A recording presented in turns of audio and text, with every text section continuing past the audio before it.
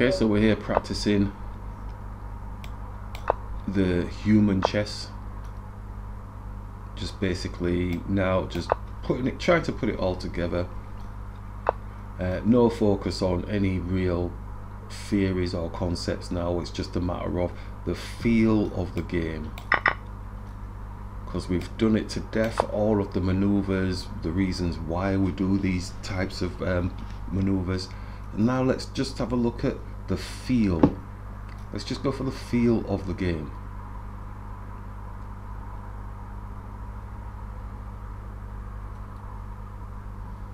So by now it should be more a subconscious type of movement, a natural type of movement.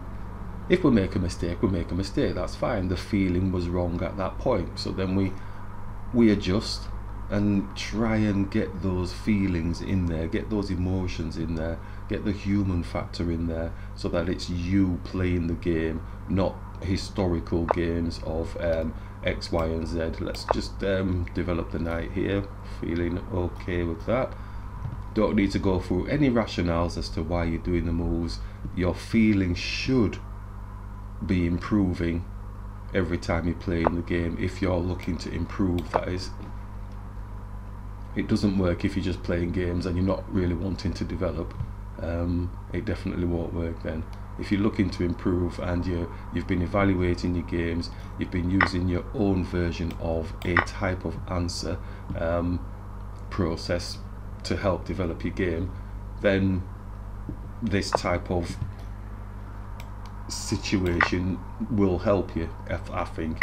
Try to humanize it a little bit. Oh dear, I don't know. Bishop has to go back there.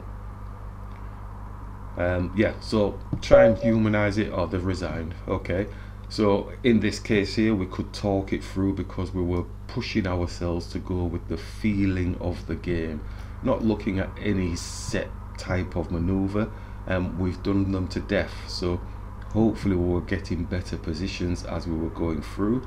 But humanizing it, going for the feel, going for the sensitivity of your play, then really brings in your own individual thought process, rather than relying on listening to masters talk about how to play the game, or coaches telling you how to play your game. At the end of the day, you are the one that is actually going to be playing the game. So as far as the assistance goes from anyone else regarding coaching, regarding masters giving information out, like it's the law, there is no law. The only law is that you have to humanize your game, humanize it for yourself, really get in there and look at the sensitivities that you like to play, look at your own game, improve your own game, and then it'll become a naturalness.